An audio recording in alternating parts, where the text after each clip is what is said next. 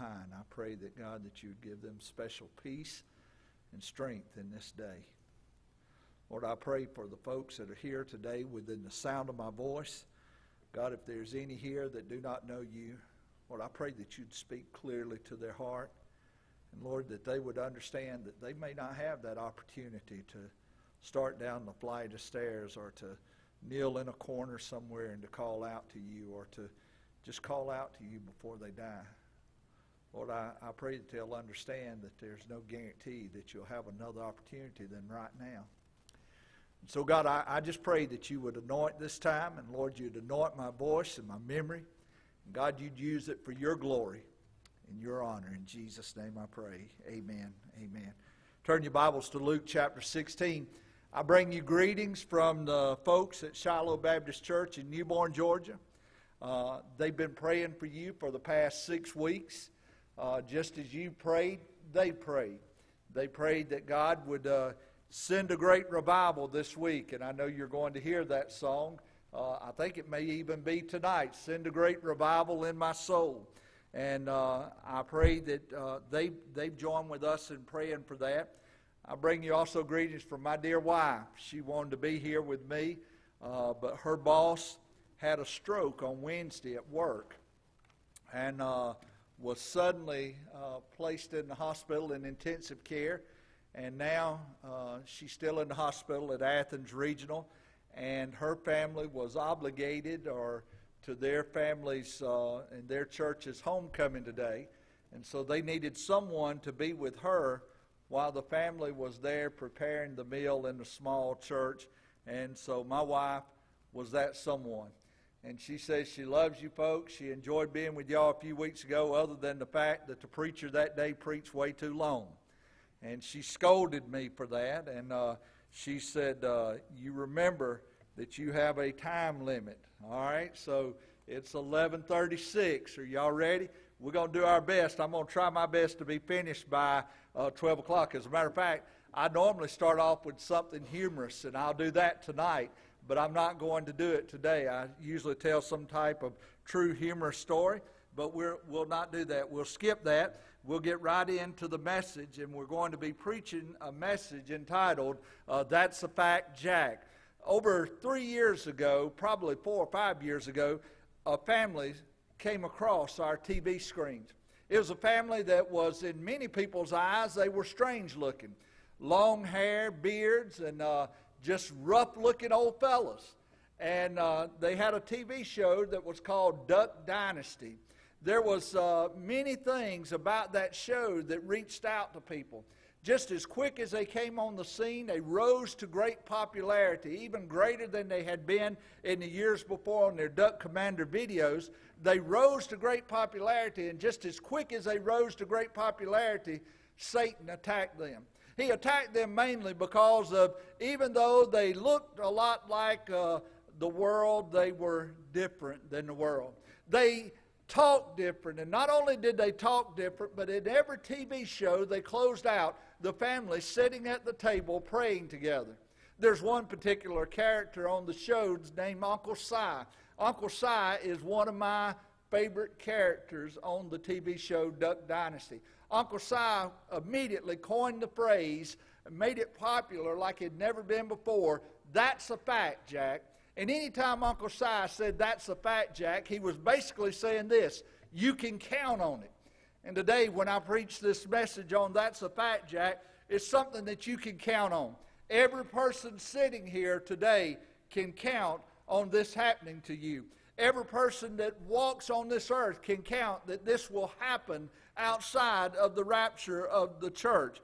I want you to know today that it's a fact that you're going to die. Amen? It's a fact. Some of us may be closer to it than others. None of us know when the time is. Just 2 weeks ago, my son, who is a captain in the Marine Corps, and his family was struck by death by a dear friend. His friend's little 2-year-old boy, who is 8 days younger than my grandson, drowned just suddenly. He just disappeared out of his mom's sight and got into a pond and drowned just like that. They were faithful Christians. Death come at an early age. Back 3 years ago in our church, we had two boys that had come up in our church ministry, and they had went to college to play baseball. And they were on their way to baseball practice one day when a tree fell and hit the truck that they were in, and instantly both of them were killed, just like that. It's a fact that you're going to die. It does not necessarily, you do not necessarily know when. You think the older you get, the closer you are to death. But dear friend, it does not matter your age. Death is certain to come. Amen? Luke chapter 16 is the text we're from. Jesus tells this story. Now, some people refer to it as a parable, but Jesus didn't refer to it as a parable. Nowhere in the parables do you see Jesus actually names names. This is a true story, I believe, and I believe it's a story that tells us about life after death. I love this story simply because of this. It shows me both sides of death. It shows me for those that are believers, and it shows me for those that are not believers what the end results is. So I'll ask you, if you would, stand one more time in the honor of reading of God's Word. And let's start in verse number 19. And I'm reading from the New King James Version. There was a certain rich man who was clothed in purple and fine linen and fared sumptuously every day. But there was a certain beggar named Lazarus, full of sores, that was laid at his gate, desiring to be fed with the crumbs which fell from the rich man's table. Moreover, the dogs came and licked his sores. So it was that the beggar died, and was carried by the angels to Abraham's bosom. The rich man also died and was buried. Notice that. The beggar died and was carried to Abraham's bosom, or to heaven. But the rich man died, and notice what it says. He was buried. Two different funerals. And being in torment in Hades, he lifted up his eyes and saw Abraham afar off and Lazarus in his bosom. Then he cried and said, Father Abraham, have mercy on me, and send Lazarus that he may dip the tip of his finger in water and cool my tongue, for I am tormented in this flame. But Abraham said, Son, remember that in your lifetime you received your good things, and likewise Lazarus evil things. But now he is comforted, and you are tormented. And besides all this, between us and you there is a great gulf fixed, so that those who want to pass from here to you cannot, nor can those from there pass to us. Then he said, I beg you, therefore, Father, that you would send him to my father's house.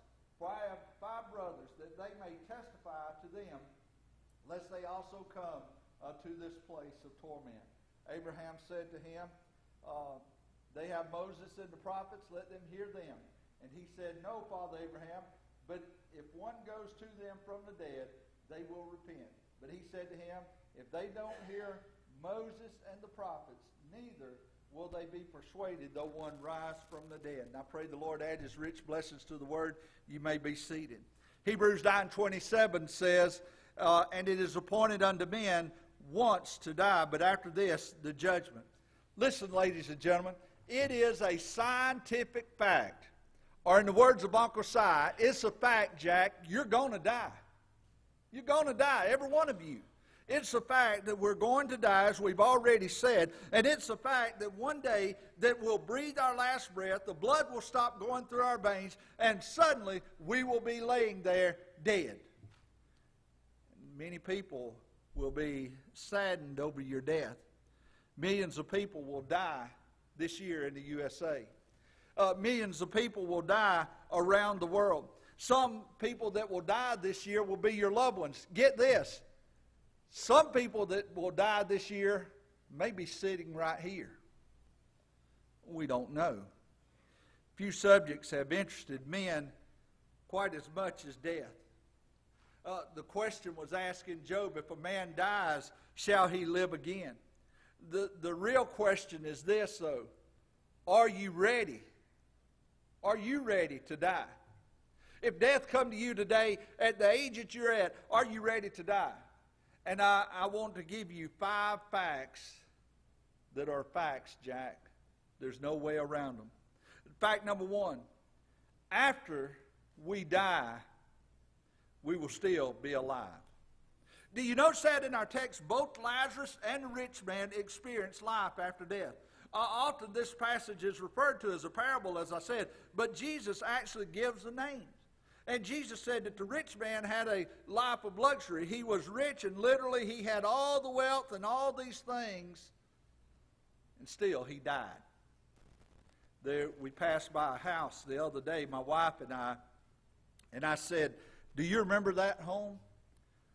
The story behind that home?" She says, "I'm not sure." I said, "You don't remember the time that we had supper with Danny and Faye back in the mid-'90s, and that house was being built and what they told us?"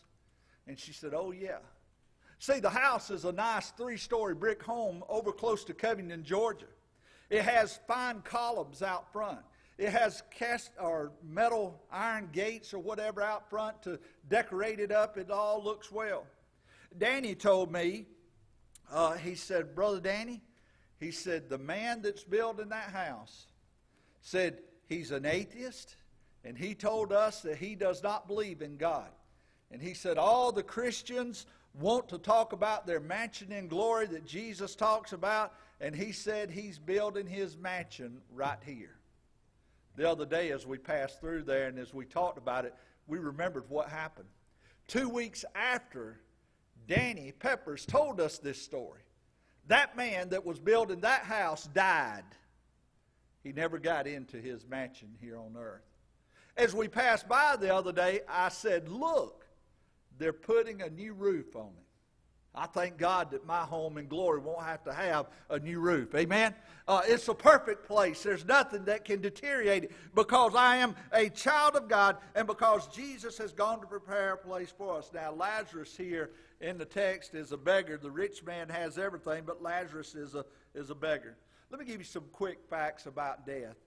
Death is a great equalizer. You know that? Death is no respecter of persons. Whether you're rich or poor, young or old, black or white, male or female, death comes to all. Not only is death a great equalizer, but death is personal. It affects you. It's something that you can't just talk about that happens to other people, but it's something that is personal and it affects you. Death is certain. Everything that's born must die. I think of Ecclesiastes chapter 3. In Ecclesiastes chapter 3, the wise man wrote these words. He said, "There's a time to be born and there's a time to die." You are going to die. Death often is surprising. Back some years ago, tonight I'll talk about the great extreme makeover and I'll tell you my life story. But back some years ago, my dad, not been long, been saved and been generational after generational of alcoholics in our family and all these things. My dad, after he got saved, he wanted to tell people about Jesus, and he didn't have much education, and so he couldn't read or anything, but he wanted to tell people what Jesus had done in him, and he thought the best way to do it was to get people to come to church. And so he had just rented the house, the rental property out, and a man named John was there. And the first thing Daddy asked him when he come to look at the house was this: "John, do you go to church?" And John said, "No, I don't." He said, "Well," John said, "I want to invite you to my church. My son's a pastor there," and said, "I want you to go with me." John said, "Okay, I'll go." Week 1 went by, and John had an excuse. 2 went by, John had an excuse. For about 6 months, John had an excuse. And then one Friday, my daddy went out on the front porch and was headed out to go somewhere, and John was in his yard, and John said, "Mr. Lewis." He said, "Yeah, what's that, John?" He said, "It was about 7:30 in the morning." He said, "Mr. Lewis, I'm coming to church this Sunday." And Daddy said, "You are?" He said, "Yeah." He said, "Do you want to ride with me?" He said, "Sure, I'll ride with you." He said, I'll be there this Sunday. You can just let me know what time and I'll go." Daddy left and went about his way, and John went to work at Hayes Truck and Tractor in Mansfield. John walked into the shop where he worked on tractors, and as he walked across the floor and he picked up a wrench, suddenly he fell dead just like that. I mean, just instantly. It's surprising. It might be surprising when your death takes place. Some of you may be sitting here today and you may feel like that you're in perfectly good shape and you feel like everything is okay, but you don't know what's going on in your body. Some of you may think that you're the safest driver, but you can't do anything about the nut that might hit you on the road. Amen? When my daughter, who is our oldest child, was 15 years old and she had learner's license, we would be driving and suddenly something would happen. Somebody would pull out or something, and I'd be saying, "Whoa, Debbie, whoa, stop, hold on. And she says, "It would have been their fault, Daddy." I said, "Yeah." I said, "When we get to heaven, we say, 'Jesus, we're here, but it was their fault.'" So it might be surprising when death comes. For those who have been saved, you can claim 2 Corinthians 5:8. We're confident, yes, well pleased, rather to be absent from the body is to be present with the Lord. You can be confident in what Paul said in Philippians 1:21. For me to live is Christ and to die is gain. Dear friend, one thing I want you to know is that death is certain. It's a fact that we all will be alive after we die. You see the story of these two? The rich man is carried into Abraham's bosom, and he's talking. He's aware of where he's at. I just sometimes begin to imagine that day. There's a song that the Gaither Band sings, and Bill Gaither, I think, might have even wrote it. It says, "What a day that will be, when my Jesus I shall see, when I look upon his face, the one who saved me by his grace. When he takes me," listen to this, "when he takes me by the hand and leads me through the promised land. Oh, what a day, glorious day that will be." As a child of God, that's a promise to you. It's a promise to you in John 14 where Jesus said this, "Let not your heart be troubled. You believe in God, believe also in me. In my Father's house are many mansions. If it were not so, I would have told you." He said, "Now I go and prepare a place for you. And if I go and prepare a place for you, I will come again and receive you unto myself, so that where I am, there you may be also." Oh, what a day. As a child of God, that's a great blessing to you. Notice that Lazarus was very aware, but also notice that the rich man was very aware. Fact number 2. It's a fact, Jack, as I talk about that they were aware that you will be conscious. You'll know things. It's a fact that you're conscious. Apparently, you're conscious of your past, because the rich man knows the things that's going on behind him. Lazarus knows the things. After death, we're conscious of our past, but also here's an alarming fact. You're conscious of your present. The rich man, no doubt, knows he's in hell. The rich man, no doubt, is already experiencing the torment of outer darkness that Jesus talked about. The rich man, no doubt, is experiencing the place where Jesus said, "The worm dieth not and the fire is not quenched." The rich man is experiencing horror greater than anything Hollywood has ever produced. He's in great agony. And no doubt, Lazarus, he's experiencing God. Oh, what a beautiful, beautiful place. Fact 1, after you die, you'll still be alive. Fact 2, you'll be conscious. It's the fact, Jack, number 3, that after we die, we will be with Christ. Well, I can't wait. Just a few weeks ago, I celebrated my 18th year as a pastor of Shiloh Baptist Church. I asked for 5 years when I came there, and they hadn't run me off yet. It's been 18 years. God has blessed in so many ways. I can't even begin to say what God has done and give him glory enough of what he's done. And God has put faithful people with me to work with me and to serve me. Listen, I tell people that what he's done is he's looked at me and he saw all my small abilities. And he saw all my weakness. And he put someone with me that was strong in the places where my weaknesses were. And He's given me people. I have right now the best deacon ministry that I've ever had in almost 30 years of pastoring now. It's amazing.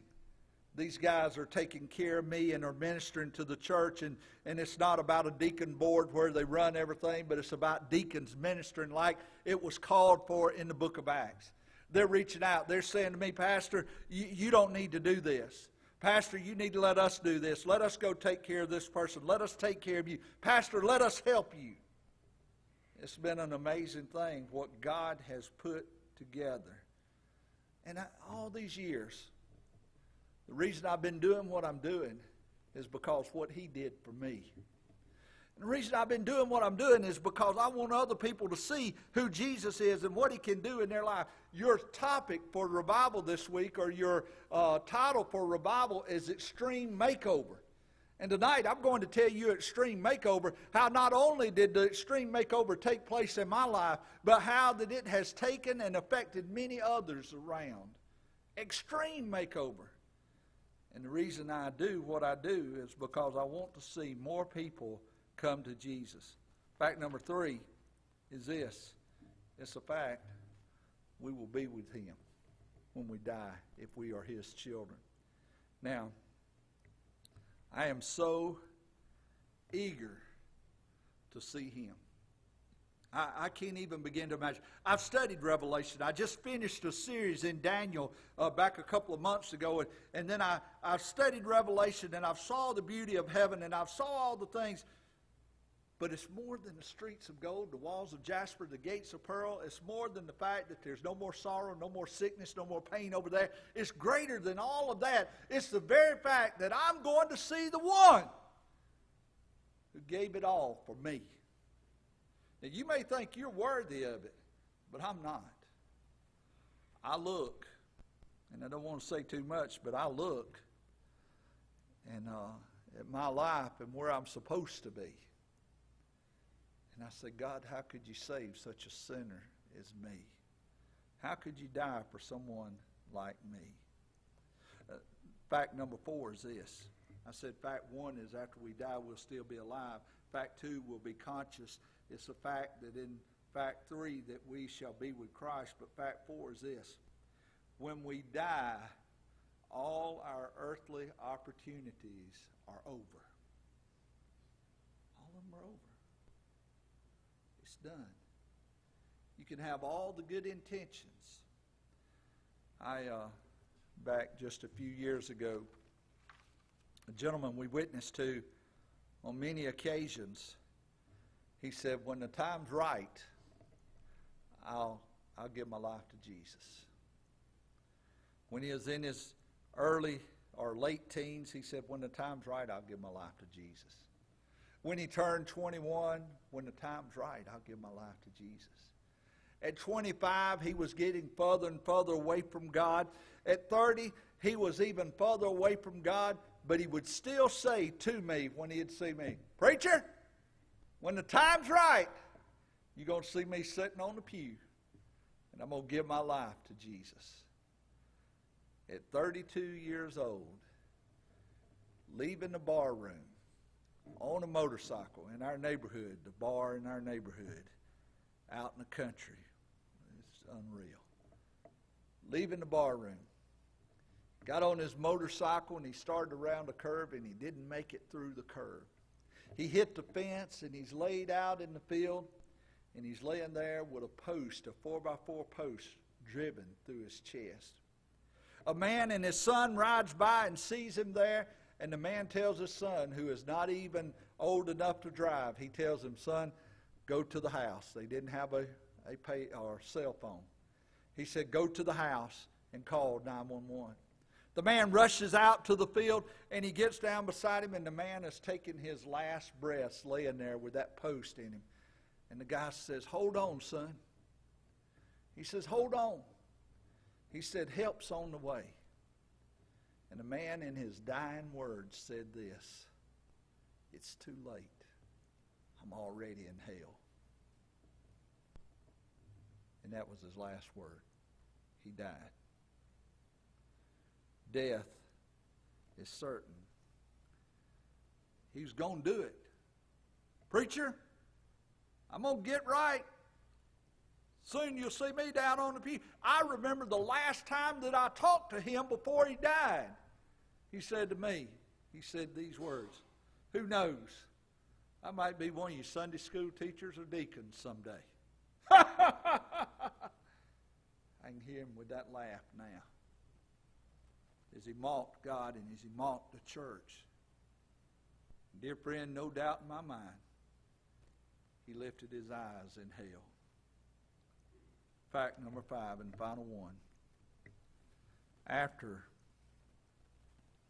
we die,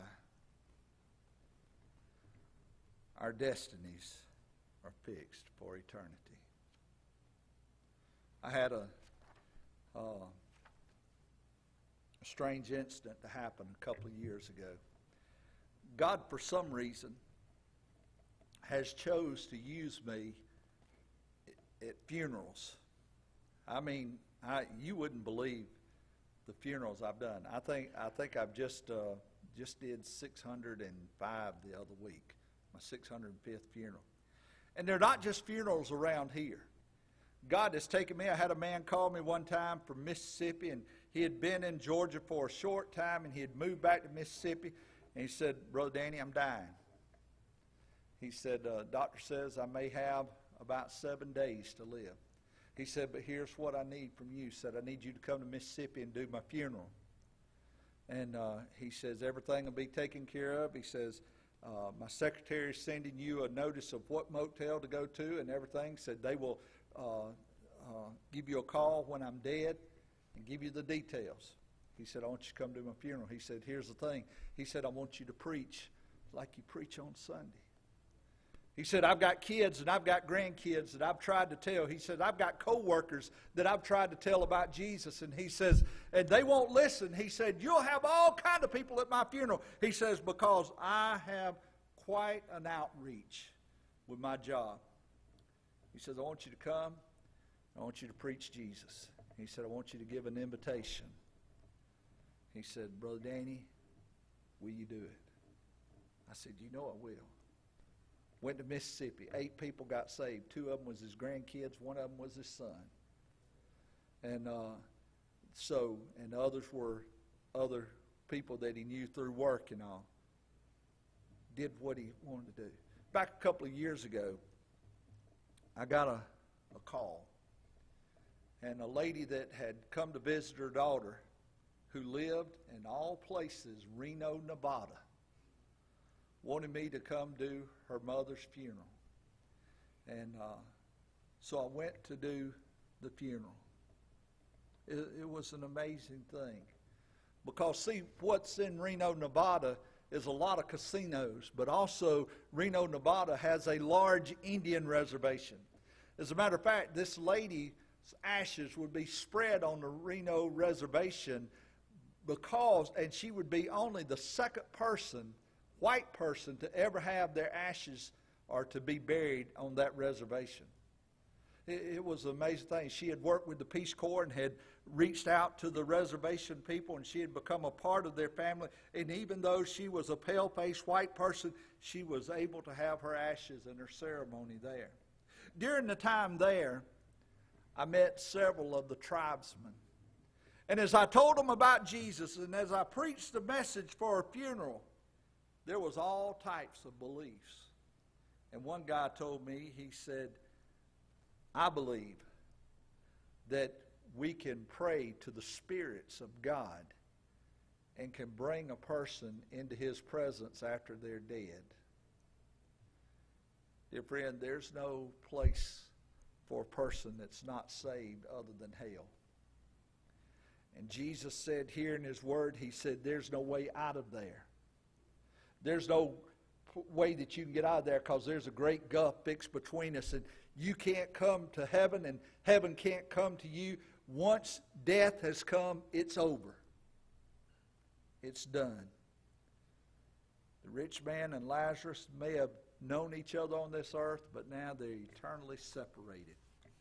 It's amazing, Brother Joe. I forget how long you've been in the ministry or anything like that, but it's amazing. at how many people are going to heaven when they die according to family. I mean, people that were some of the most wicked, evil people, but suddenly the wickedness is forgotten by the family, and they start talking about how good they were. Dear friend, goodness won't get you there. You hear me? It won't get you there.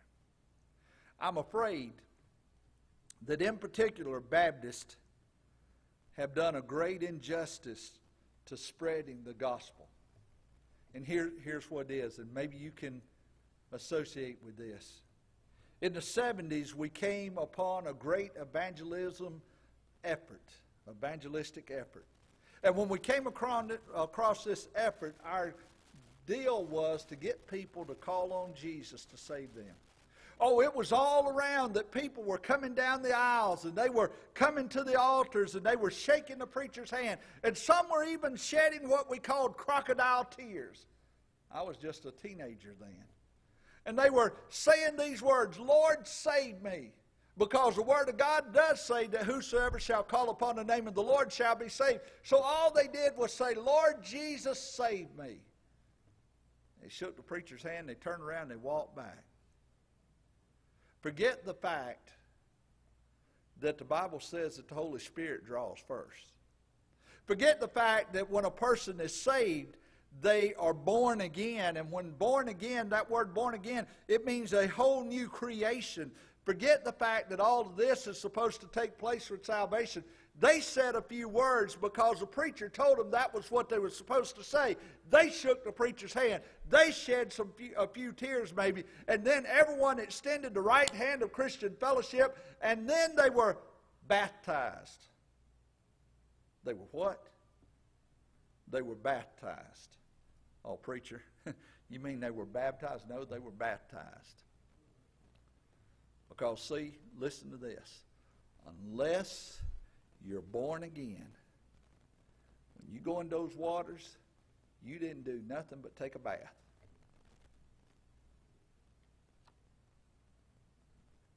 Unless you have a life-changing experience. Unless you have an extreme makeover. You didn't do nothing but be baptized. See, baptism is after a person has accepted Jesus Christ. It is in obedience. It is identifying with Him. It's not just a bath. So it's a fact, Jack, that if you're going to heaven, Paul said it this way, today is the day of your salvation. You can be in church for all your life. I preach another sermon that I call Baptized.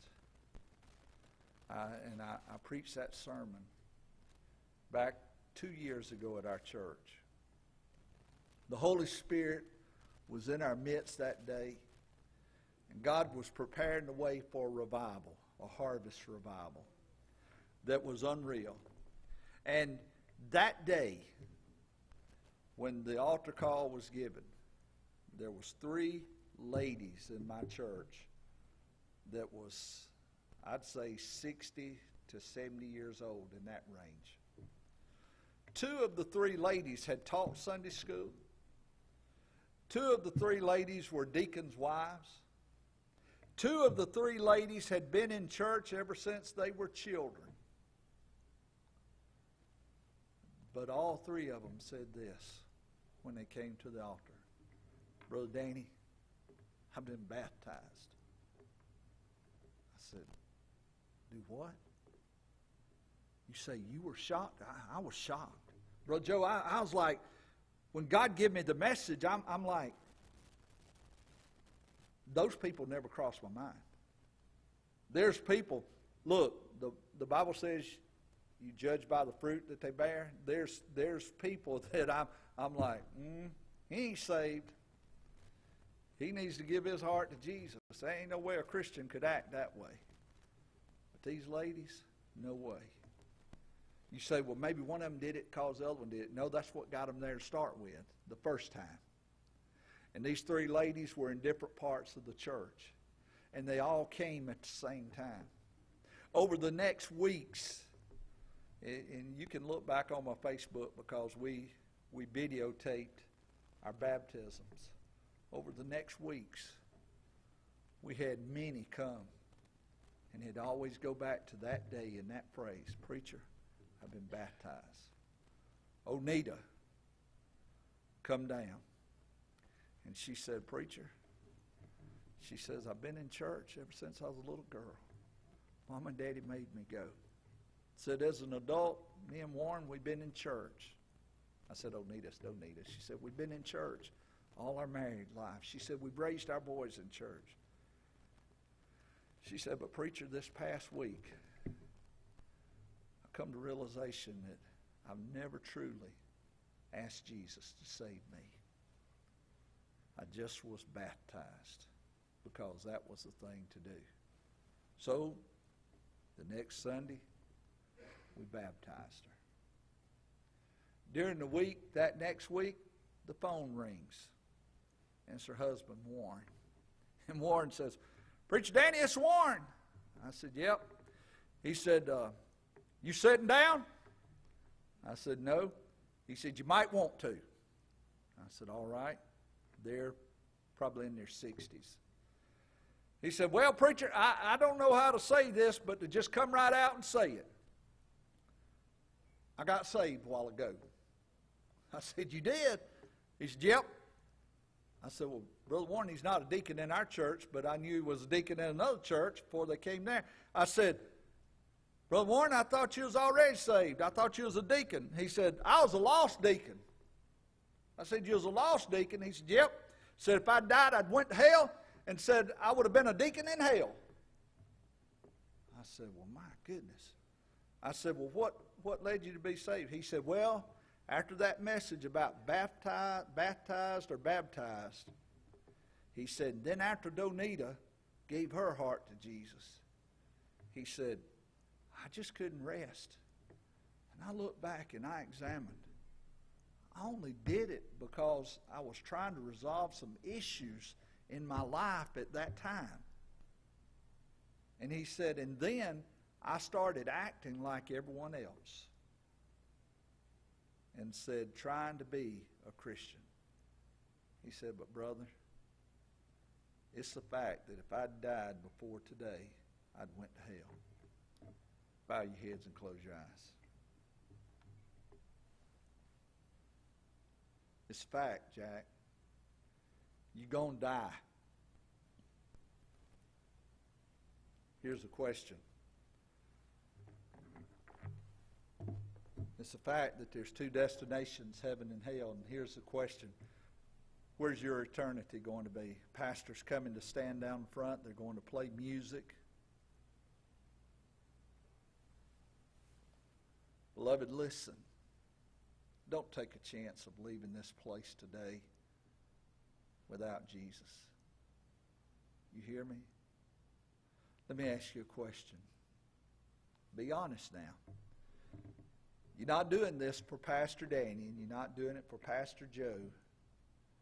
You're doing it for you. Is there anyone here today that would say, "Really, preacher, I'm not